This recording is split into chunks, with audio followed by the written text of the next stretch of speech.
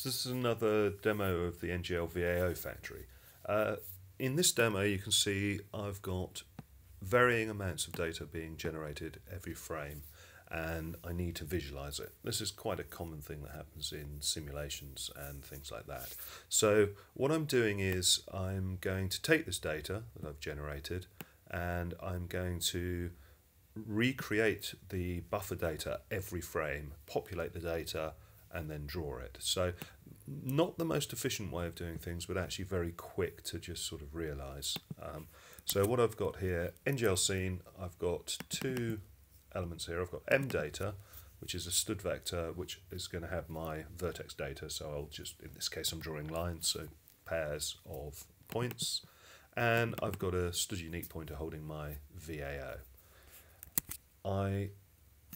When I construct my class initialized gels called, I create my VAO here. I'm just not populating it. So all I'm doing is saying I want to create a VAO. It's a simple VAO of type lines.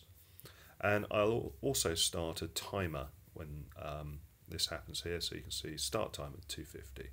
What that does is it calls the timer event in Qt, and that gets executed every frame. And all that happens here is I clear the VAO. I then choose a random number, in this case random positive number between 500, multiply it by 2 because I'm going to have lines, so I'm going to have 2 vertices for each. Using the range base 4, I go through, grab a random vec3. Random vec3s are in NDC, so -1 to 1, scale that by 5, and that gives me my nice series of points that you can see that are just ranging in this sort of unit cube here each frame.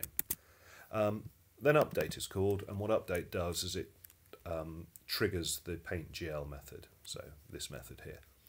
So now what I'm doing, I'm binding my VAO, ready to do drawing, and I'm calling set data, and I'm passing in my data.size multiplied by the size of vec3, so that's the amount in bytes of data I want to set, passing in the first element of that data. Now set data in the simple VAO deletes a buffer if there's one already there, so we've cleared the buffer that's there, we're creating a new one of the correct size to be drawn.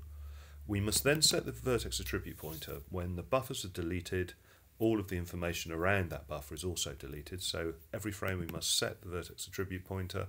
So in this case I'm just saying input 0 is my vertex data, which again is in the shaders.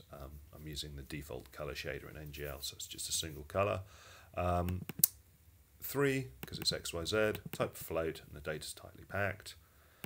Set the number of indices, how many indices there are to draw, call draw, and unbind. So basically we're just creating a batch of data every frame and rendering it. And you can see that it's fairly efficient. We've got quite a lot of data there, a few thousand, and it's working at a nice frame rate. We can in fact increase this quite a lot and get a lot more data as well if we wish. So for very quick visualization of data, this is the simplest method of doing it. As I say, it's not necessarily the most efficient. We can get more efficient.